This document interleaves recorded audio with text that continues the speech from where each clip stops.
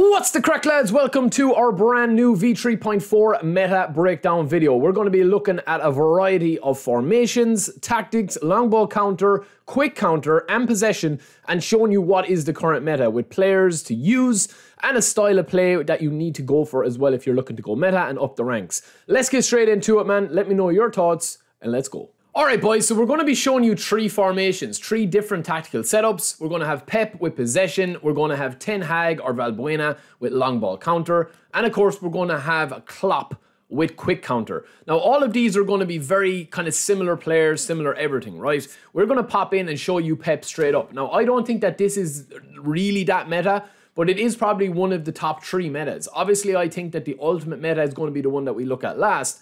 But for this here, you're going to be playing a 3 at the back. Now, you can kind of mix and match this, but essentially what you're doing is you're following that ultimate original meta, which is 4 at the back with 3 CBs. But instead of having a full back, you're making this a 3 centre-back partnership.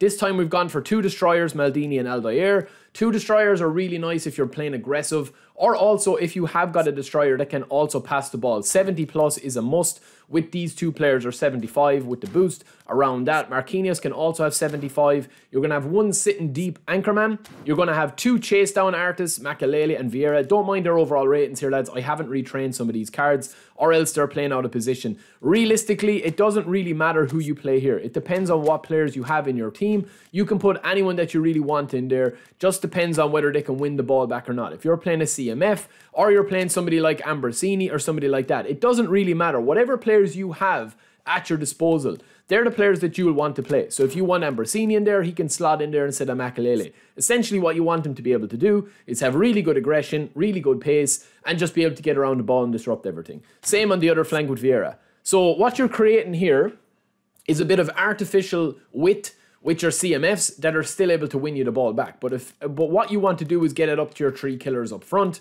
and have Musiala to link it. Have a stopper, have a creator, and have 3 assassins up front. And it's all about passing the ball, being very comfortable on the ball. You can switch this up a little bit if you want to have a little bit more variety, if you want to swap like this. And you can bring somebody like Messi out here to an attacking midfielder, and you can go a little bit more central if you want to go like that. Again, these are formations that a lot of people will mess around with, but they'll still go back to the tried and tested true meta, or the OG meta, which are still top of the pops. The second one that we're going to look at is going to be the OG meta. Now, this has been the meta since eFootball launched, really, the series launched.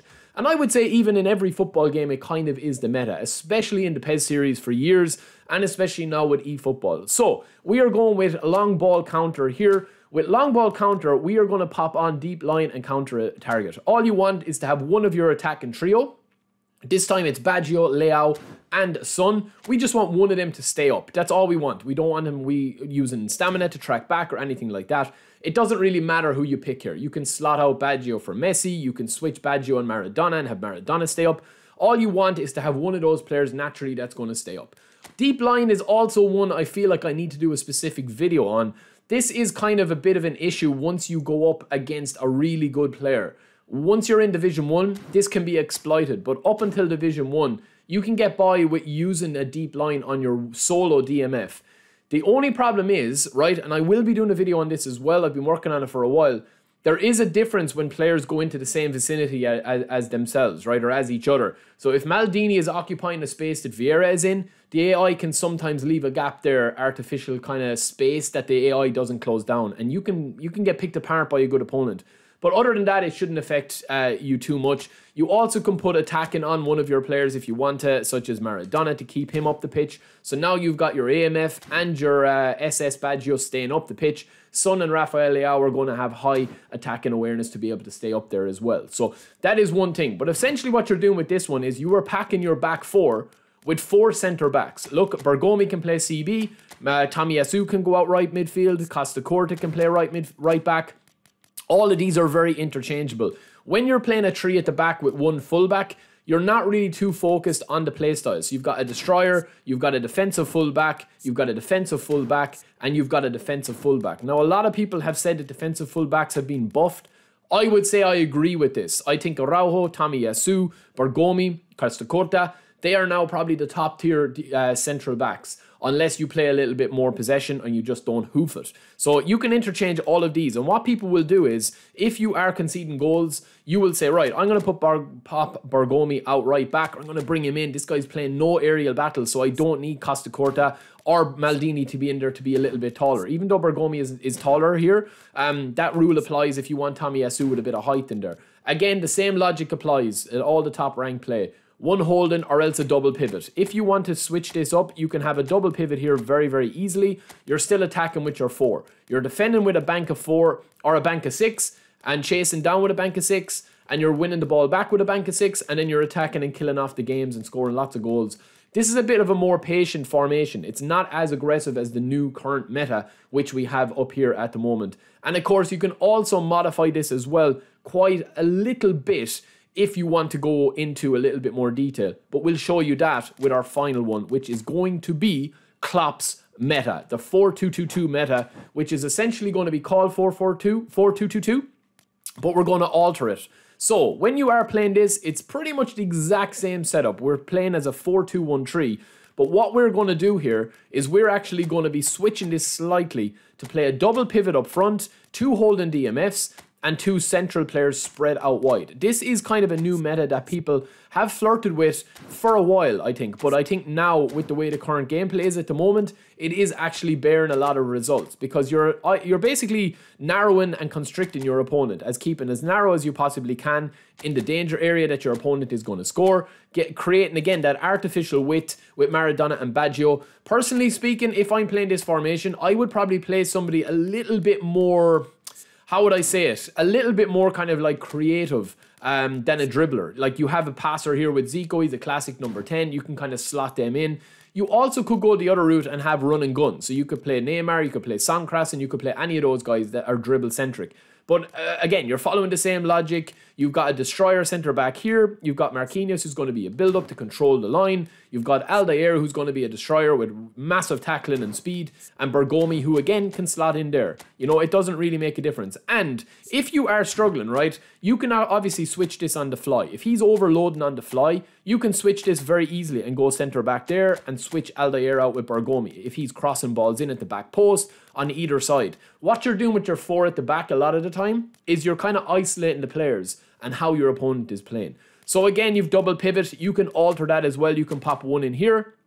If you were doing that, you can have a DMF here as well. If you want to, you can just drag him back a little bit here. And then you've got 1 sitting in front. So anything that passes Makelele has to go through Vieira. Anything that passes through Vieira and Makelele has to go through Marquinhos and Bergomi or Aldair, whoever you have in there. Any of these players can play any position. Look, you can swap these all day long, man. You can swap these and do whatever you want. You can put Marquinhos out right back and bring Bergomi in CB.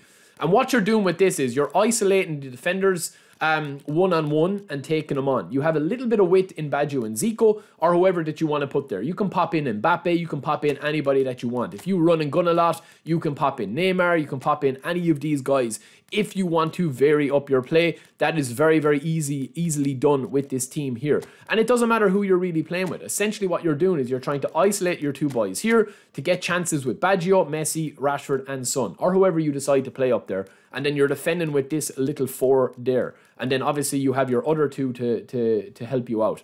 So that's kind of the 3 main ones. Now, if you guys would like me to do sub-tactics and stuff, this is where you can add a bit of variety into your game. Especially if you're having different styles. If you want to stay 3 at the back or switch from a 4 at the back to a 3 at the back or into a more traditional kind of role, you can do that. A lot of people are now playing a triple DMF, which I think is a little bit too much. Some people are also playing that. So what I would do is, if I'm playing a sub-tactic, if I'm trailing the game or if I'm up 2-0, I would switch to my defensive tactic here as my sub-tactic, and all I would simply do is take out Baggio. So I would substitute Baggio out for maybe somebody like Bellingham or anybody like that, and then when I have my sub-tactic on here, Bellingham is going to slot back into a DMF or else a CMF role, depending on what player that you have in there. Of course, you could pop Rijkaard in there to have Vieira, Makelele, Rijkaard, Pirlo, Xabi Alonso, anybody. Essentially what you're doing is you're creating a bank of 7. That's what you're doing right there. 4 defenders and 3 defensive midfielders, and you're just hoofing the ball forward. This is very effective as well especially if you're holding on to a lead and you're playing against a good opponent. But let me know what you guys think of these formations. That is where the meta is at the moment. I am working on an anti-meta as well, a super fun trio of formations. And we're also going to analyze a couple of teams from matches that we've played as well. So let me know what you guys think. It's a very kind of like, you know, non-gameplay style video. I will throw in a couple of clips here and there. But yeah, I mean, this is kind of where the game is at the moment in terms of the 3 most meta formations with a couple of tweaks and alterations. But let me know what you guys think. Let me know what you guys are using. And don't forget to subscribe. I will chat to you later. Peace.